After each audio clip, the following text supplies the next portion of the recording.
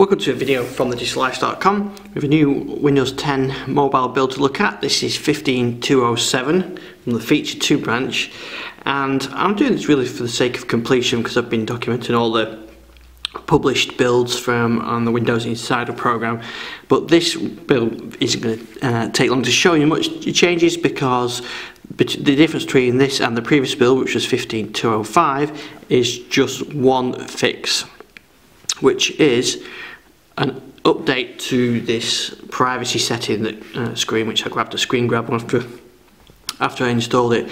So after you install the build, you get this privacy screen which lets you choose the location, speech recognition, and what you've got access to. I was going to try and scroll up and it's just a screen grab. And this appears that by default. And what on 16205 what it was doing was actually crashing the device sometimes when this screen came up, and it comes up the first time after you install the build.